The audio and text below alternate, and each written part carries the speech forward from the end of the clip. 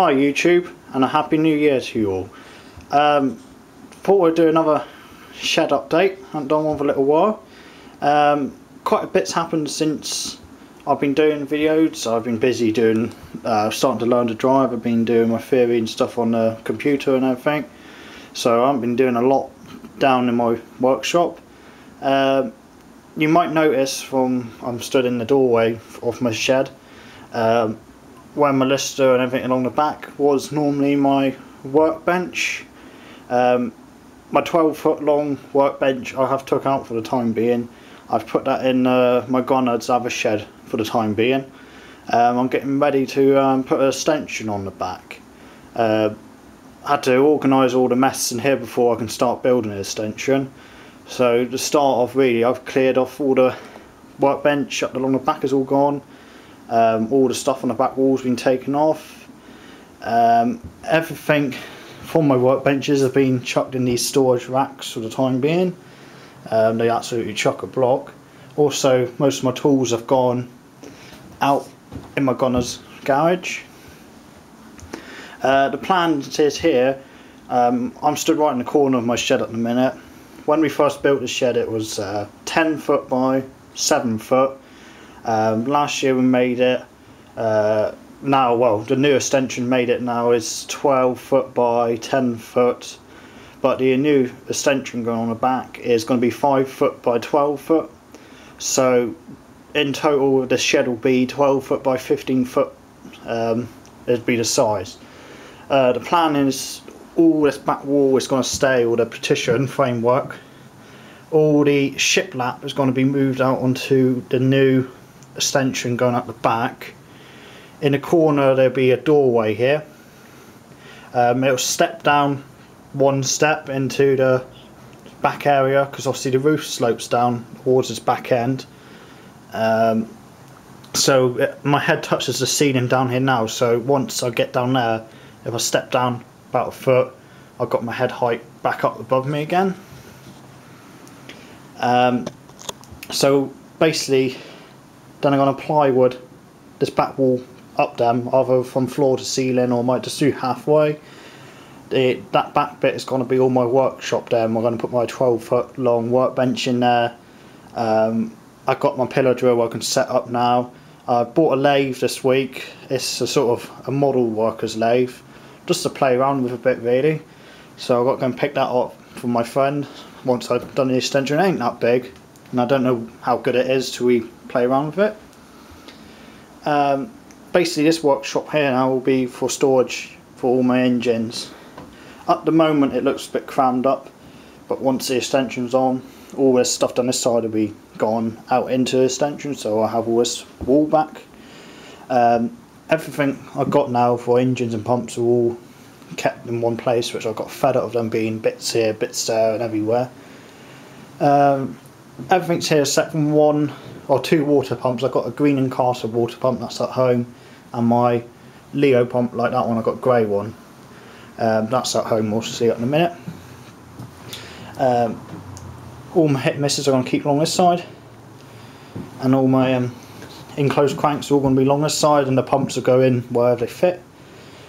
Now this will be my actual workshop for playing around with engines. Obviously when the stuff behind me is gone, engines can be moved around a bit more better, and I have my floor back for any restorations or anything. Everything's all kept in one place. In the minute right in front of us is my quite recent engine I bought, 1.5 horsepower Hercules hit and miss. When my mate bought it, well, it had a nice trolley on it, but it had the ends like this, but the front ends have been a bit butchered off, so I don't really like that. So time you mess around making the other ends look neat, just cheaper and quicker than make a new trolley. I will show you that in another video. I haven't got time now, it's getting a bit dark. It's had I've built the trolley and varnished it and stained it and that, so I just got to assemble the axles and wheels on it. So that's why the engine is a bit abandoned in the middle of the workshop at the minute. It'll make the engine look a hell of a lot better when it's done. I would start it up for you, but I put my back out the other afternoon, and I ain't that brilliant at the minute on my back, so bending over and stuff and picking up things is a bit of an awkward thing. I think I've probably done it by moving all these engines around because it's so many, and they're all packed in so tight, and you're trying to move one and move this one an inch and then lift that one over. And yeah, it's a bit manic because it was chucking down the rain like the popular English weather always do. There's rains all the time. Might notice it is Christmas as well. The decorations are up. You've got to have decorations in the workshop.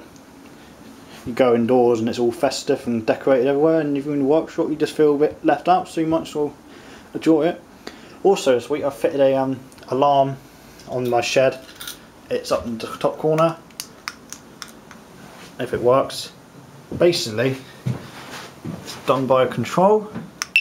The green light will come on, gives you just over 15 seconds to get out of the workshop. When that green light will go off, it will go.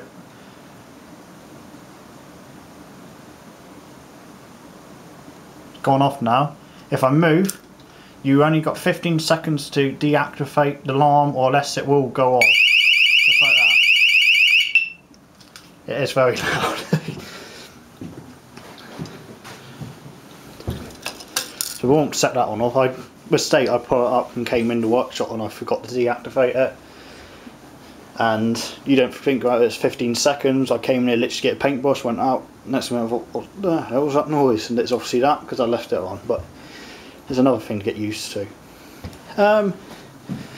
Still got a frost crack repair to do on this one Climax #1 pump. It was an old frost damage crack which someone repaired obviously before I've owned it, and it's opened up again. The pump's working absolutely fine. It don't leak much water. I think what's happened being on a timber trolley, when you lift it, it's twisted it and it's broke the weld which someone's done. But we can get over that. The other pump which I started restoration on is down here. I've nearly done the primer work on it, but it's been put to one side for the minute. Lister D I haven't used for quite a while. It hasn't been started for quite a while either. I think last time I had it run was back in June. The Wolseley hasn't been to any shows this year. I've still got a little oil leak. It's a bit annoying. It's an oil leak coming from this engine. I've checked because normally they leak out around the seals behind the flywheels or where the crank comes at the back. There's no sign of oil coming out of those at all. Not even when it's warm, it does not leak. But it's losing oil. It's always leaving a patch on the workshop floor. I've checked the oil burn, and I've even had a look underneath for any hairline cracks, and it's not coming from the inspection plate either. And it's not coming where the valves are, so it's all around the mag. I can't find where it is coming from. So in the winter when I catched up the other bits and done my extension, I'd hopefully might strip it all down again and have a little look on it. The Manco #2 pump hasn't been out at all this year, so I don't know what to do. I want to keep it because my aim is to get a bit bigger engine one day, and I might take that on to a show with that. It does run right these engines, but the engine's a bit out of scale to it. International LA, haven't took that out for a show for quite a while. Gave it a quick swing of the anode day and it went away. I like that little engine. A lot of people say, well, the Americans say they are a hit and miss engine, the LA and the LB, but over in the UK, not a lot of people, if you say a hit and miss, you get sort of a funny look at you really. But if they come from America and that's what the Americans say about it, it is technically classified as a hit and miss engine, where it holds its exhaust valve and the way the governor system works on it. So I say I've got 4 hit and misses. They might be possibly the 5th one. Little Ruston PB, PB6 I think they are, the little ones are. 1.5 horsepower to 2.5 horsepower this one is. Yeah, that one's absolutely good as gold. I was going to paint it, but I don't think it needs painting for the time being. I've got plenty of jobs to do on the engine, so that one's at the end at the minute. This is 1931. I've recently just bought this one back in September. It's got the flywheel mag on it. Little Tangy water pump, open crank pump. Not many of them around on the Valley Fields, and I don't really use mine that much. But I don't want to sell that. I've had quite a few people trying to buy it, but I'm not going to sell that one on. Fuller and Johnson NC, I took that to a show in September. Ran first day fine, and the Sunday it would not run at all. Thought it was the mag, but the mag got fantastic spark. The plug's set right, it's getting fuel, and it keeps stopping. Checked all the governors, linkages, like I said, I checked the mag, fuel lines, but I obviously want the fuel line because it's getting fuel. Someone I've been talking to on the show has reckoned over the years, because it's been running a lot slower than what it meant to be originally set up, it's basically carboned itself up and it's not running quite right. So at some point I want to take the head off this engine, but these Fuller & Johnson's got a little copper ring gasket, which I've been told you cannot get them anywhere, and people have took them off, which I've been speaking to. They've made paper ones, like with a proper gasket paper, but being such a sort of high compression engine, it blows the side of the gasket out. But lucky enough, there's no water jacket linked in the head, so the water from the hopper won't get into the head.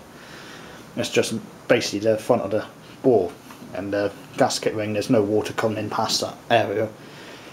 So I'm either going to take the head off, but someone did say I can either take the crank off, pull the piston out from the back and give it a clean out with a long brush and petrol now. So I might try that first on it.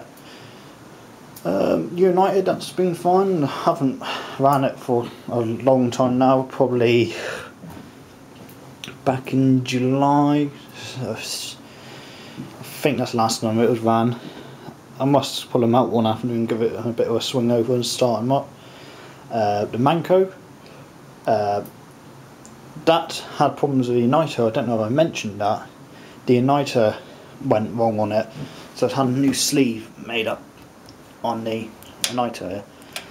Made a stronger spring up for these two areas, and I fitted it on, and timing wouldn't start.